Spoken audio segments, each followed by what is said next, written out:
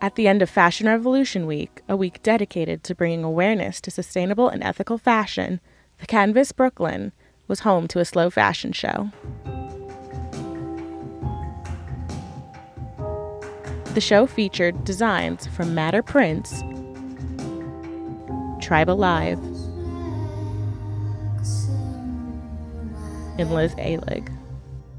My brand is a sustainable line of clothing, and I design with recycled and hand-woven fabrics and then produce the clothes with fair trade workshops around the world. So like little women's cooperatives and then smaller fair trade spaces.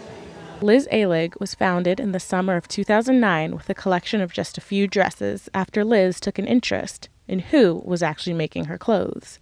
A common origin story for many people now involved in slow fashion.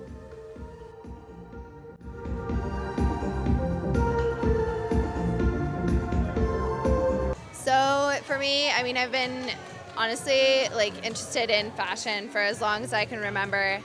And when I started school, I kind of realized how terrible the industry is, honestly. The fashion industry is one of the leading environmental polluters in the world, accounting for 92 million tons of textile waste in 2015. There are some misconceptions about what makes a brand more sustainable, but many sustainable fashion lines can be classified as having more transparency, traceability, and accountability of the materials they produce. The more I'm in it, the more I realize the more complicated it is than we realize. But I just think that if a company is more mindful about treating their employees well and what kind of fabrics they use, obviously natural fabrics, those kinds of things make up sustainable, I guess. Though it's growing in popularity, sustainable fashion is still working past old misconceptions.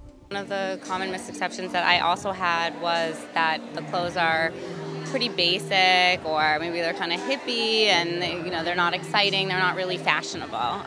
But my own research, I found that to definitely not be the case. And then there are a lot of misconceptions on the flip side of brands that may be claiming to do more than they're actually doing. As of June 2018, 94 companies, or 12.5% of the global fashion market, have committed to making their brand more sustainable. But for now, fast fashion is still a major player in the industry.